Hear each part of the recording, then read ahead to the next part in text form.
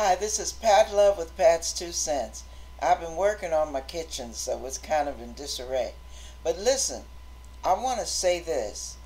Um, when you start having dreams, and this is what I want to let you know about, I believe God is going to start drumming up the dreams again. You know how in Joel chapter 2 it says, "Your sons and daughters shall prophesy, and your old men shall dream dreams, and your young men shall see visions," or however it says it. Well, I believe the dreams and visions are going to really start heightening in these last days, because saints are going to need God to communicate instruction, warning, strategy, all kind of things.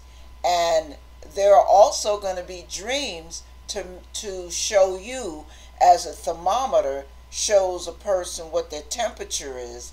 The dreams will be your thermometer to show you where your spirit realm is, what's going on with you. Are you hot? Are you cold? Are you lukewarm? Are you in? Are you out? Are you skating on thin ice? Where are you in your life? Like an assessment, like an inventory.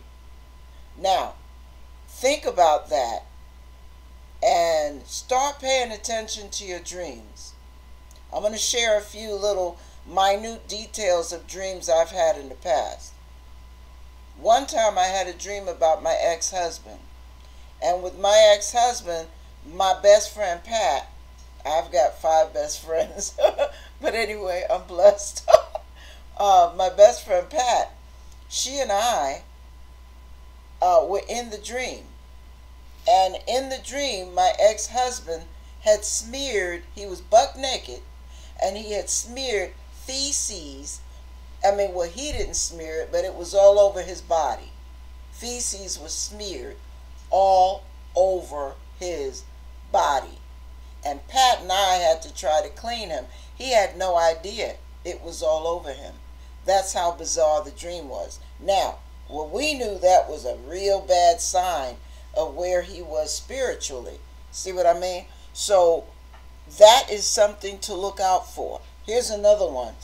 I dreamt about a friend of mine standing on the corner, and they were with some friends, and it was foggy and misty, and they were standing leaning up against the light post, and the guys that were around them had a very icky atmosphere about them, and the night was dark and it was eerie, and I remember when I woke up, I let the person know, I don't know who you're hanging with, but God wants you to know your friends are not your friends.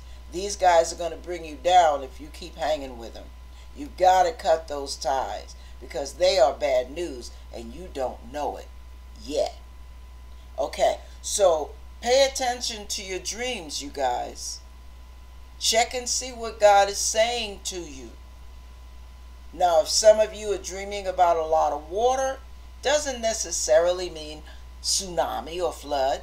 If the water is peaceful and it's very nice and wavy and it's quiet and the day is bright and sunny and beautiful, that's a good indication of where you are spiritually.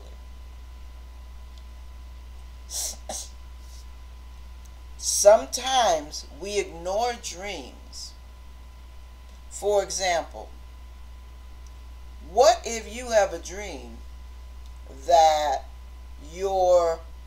somebody in your family is in a very dangerous, precarious position, hanging near a cliff, getting ready to fall off a ladder, whatever. Pay attention to those. It may be God warning them through you, that they are living on the edge. Pay attention to your dreams. You may be dreaming about, you may be interested in some guy or interested in some young lady, and you're really, really all excited because you think this could be the real thing, right? And you get excited, and God is saying, no, I don't think so. But because your hormones are hopping and your emotions are in a needy state, and you're so ready for a relationship, you start thinking, oh, that's the devil trying to discourage me. No, no, no, no, no. You better listen. Listen to the signals that are going on inside. Most of the time, that's how God talks to us. And then, if other people around you are confirming what you've already felt, don't ignore it because you're needy. Okay, last day's warning. Pay attention to your dreams. Pay attention to conversations that people are saying around you. Pay attention. God bless you.